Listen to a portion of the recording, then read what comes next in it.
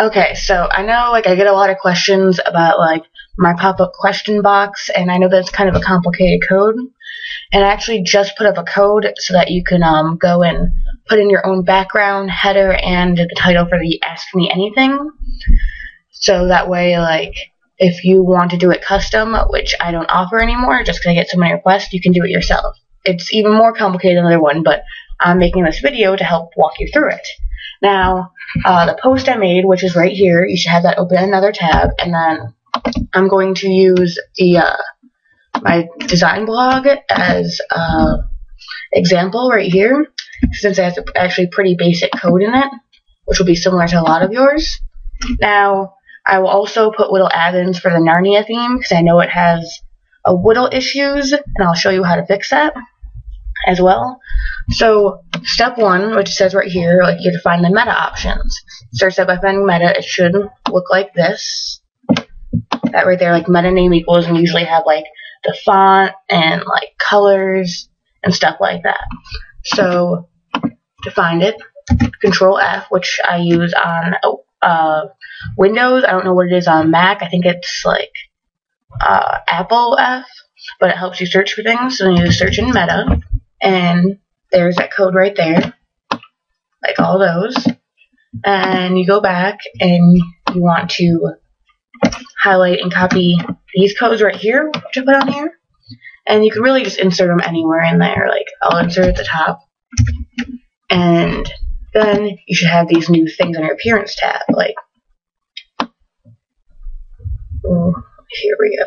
See, ask background image, ask banner image, which will be images that you upload, and then right here, it will be at the end, is a text box, and that's where you're going to put your Ask Me Anything, please read my FAQ, etc. Oh, damn it. Okay, so I'm going to have to go back to that because it got all messed up. It'll only take a second. But right now, those appearance, they'll appear here, but right now, since we haven't put any other code in, if you upload or say anything in it, it's not going to take effect till we finish putting the code in. So, like I said, you should see that, which is right there. And now we can put in the tag under the head. So, copy the second code. And then you want to search for the head tag. Mine is right here, but again, Control F, head. All themes should have this. And then, just copy, and you're done with that part. And the head tag is usually at the very top, after you have this, and that's, there's usually not much before it. You have the head tag. I would paste it right under, that way you don't get confused. And then you're done with that step. Now, there's a little more complicated stuff that people get confused with, and you take the second code, which is right here, and you want to copy the whole thing. Now this goes under the style type equals CSS/text tag. So again, search for it. Style type equals, and sometimes you're going to have a couple of these tags, depending on what it is. I have a custom scroll bar in here, so I have it.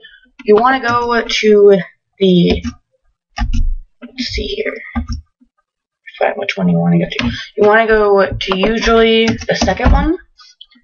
So, paste it, and now for you people with Narnia themes, you, for some reason, don't have this. So, I'll show you what you would do. So, instead, copy and paste the tag that I have up right there, and we're going to pretend I don't have it, so delete that.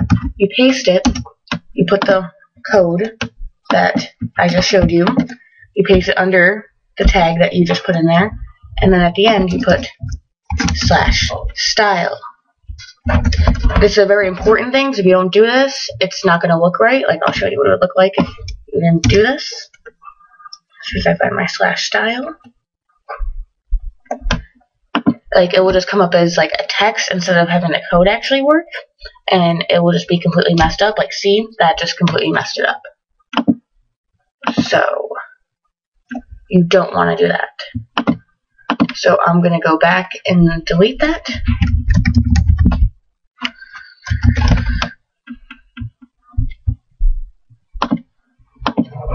just so that like I can get it to work now. But again, all you Narnia people, you have to make sure you do that. Make sure to put the slash style and everything.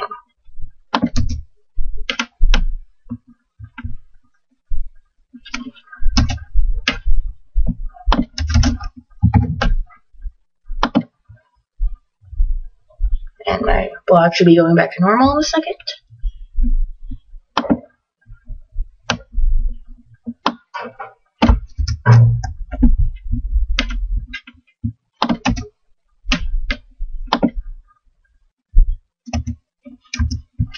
And usually this tag is located not under the head section, but in the head section before it goes /head. So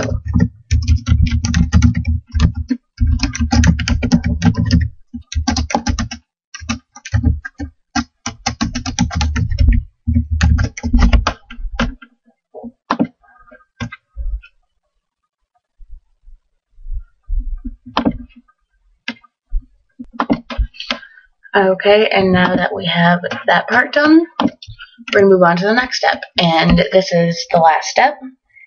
And you take the last code, which is right here, and you will have to search for the /body tag now. So /body, and this is almost always at the end. /body, and then sometimes there's /HTML at the end. Now some themes don't have this. I've gotten questions about it. And if you don't have it, what I would do is, like, I'll probably just look like this and you won't have it. Just at the very end of your theme code, add /body. And then you paste the code, and you're almost done here. Now, everyone gets confused and misses a step, and it's the most important step. Right here, you'll see it says tumblr.com/askform/your Tumblr username. Now, I have that so that people know, but obviously I can't put in everyone's Tumblr username because I don't know all of you, and you're the ones doing it. So you take that, you delete it, and you put in your Tumblr name. Like for this, I would put designing a blog. And that is a very important part. People miss it all the time. And that should be done. So we have the code almost completely up now. Oh, by the way, I should have mentioned this earlier. I usually use a different kind of customize. I've heard if you use a new customize, it takes forever to update and doesn't always work. I've never really used a new customize. I don't like it. So I go tumblr.com/customize-classic.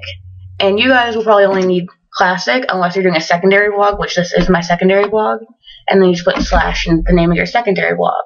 And you get the old, some of you will remember it, some of you won't, the old customize thing, which I find works so much better. But anyways, back to where we were. We have it all done. So now we just need to upload the stuff. So I'm just going to pick some random stuff for it. Like, here we go. Ask background image. So don't mind that I have like a million folders full of everything for it. We're just going to go to my backgrounds tab and pick the first one. Now, ask banner image. You will not need to resize your banner because I already put the sizes in there. So I'm just going to go to banners and choose like one of the first ones I have. And wait for that to upload. And then under the, just put, we're just going to do, please read FAQ. Now we're almost done here. The other really important part is to put the pop-up light thing. And most of you, if you are not doing the custom one, will be on allisoncodes.tumblr.com. And they're all almost the same. We're just going to pick a random one and see what it does. Okay, this is the last part. You take this code.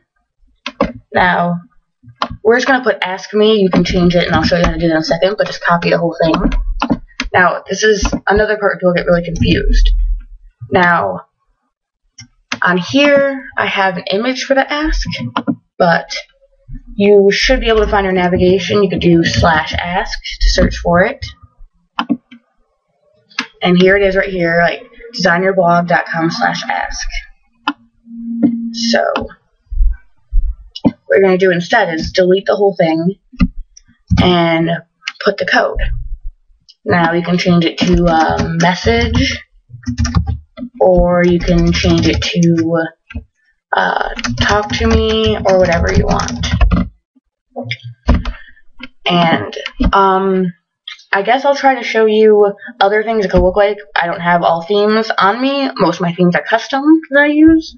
But like for this, I searched /ask. Another thing that will show up a lot to search is ask enabled, like that, with the little squiggly things at the end.